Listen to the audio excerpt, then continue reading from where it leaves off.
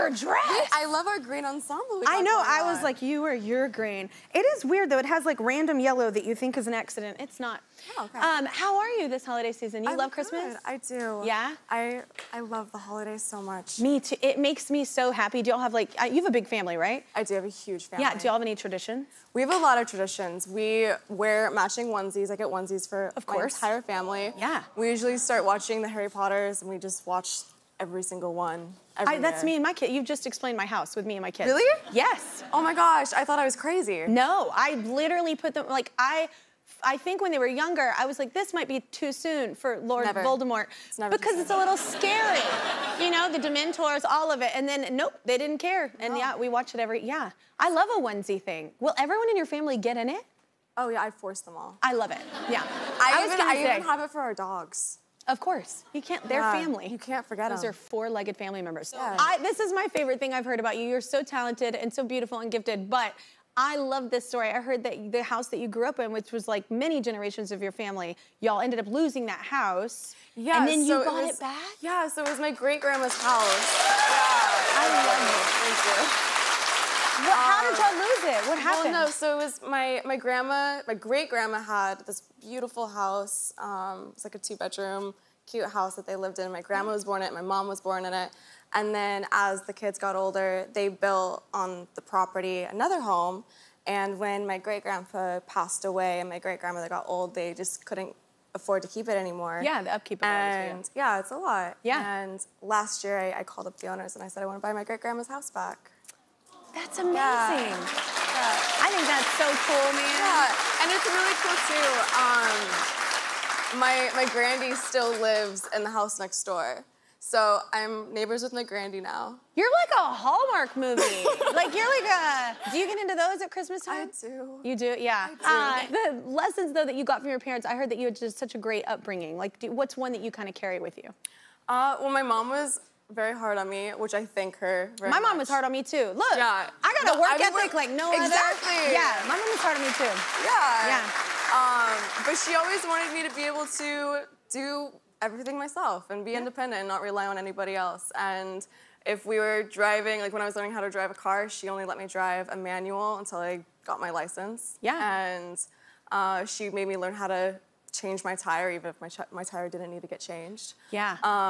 Yeah, just stuff that like comes in handy. It does. When you're on the side of the road and your brother bought new shoes and he won't get out in the rain, and so you do it yourself.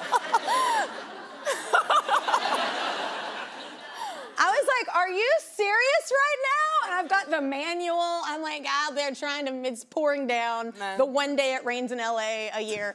Anyway, it was really funny. But we can change tires. Can you change oil? I can do that too. I'm so handy. I love that. I love us. I love that. We would survive the apocalypse. We really would. Yes. We have something else in common. I love theme parks, and you worked at Universal, did you not? I worked at Six Flags Over Texas whenever I was a teenager. No. Yeah, no, I worked at one of those Six Flags. Me too. No, I was a huge theme park person. My family and all of our friends would go to Universal all the time, to the point that I've memorized the Universal Studios tour.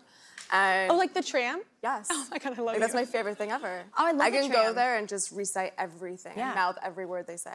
See, and parents like the tram because you sit down for a little bit. One place. Yeah, just for a little bit. But it's fun, it's interactive. I love it. Yeah, I mean, like every high school kid needed a job. Yeah. And I was taking anything that I could get. Yeah, I loved it. I actually worked at Six Flags, and I loved working at a theme park. It's just like a happy place. Yeah, it is. Yeah, and there are worse jobs. I couldn't do a cubicle. I'd go mad. No, that'd be hard. Yeah, people would hate me in that environment. Yeah. Do you remember the speech from the tram? I'm not reciting the speech. She said, absolutely not. Yes, I do, but I bow out. No, explain the new movie. I'm actually very excited about this. I haven't seen it yet, so Anyone But You. Yeah, Tell everybody about it. So it comes to theaters December 22nd. It's a enemies to lovers rom-com. Love. It's so I love Glen Powell, too. I'm such a fan of both of you, and so I was very excited to know y'all were doing a film, and I love a rom-com. Yeah, no, it's so magical. We filmed it in Sydney, Australia, which is one of the most beautiful places. I've fallen in love with it. And it's based off of Shakespeare's Much Ado About Nothing, and it's a modern take on it. And you cry, you laugh. Yeah. It's a really good time. Oh my God, I thank you, because I miss movies like this.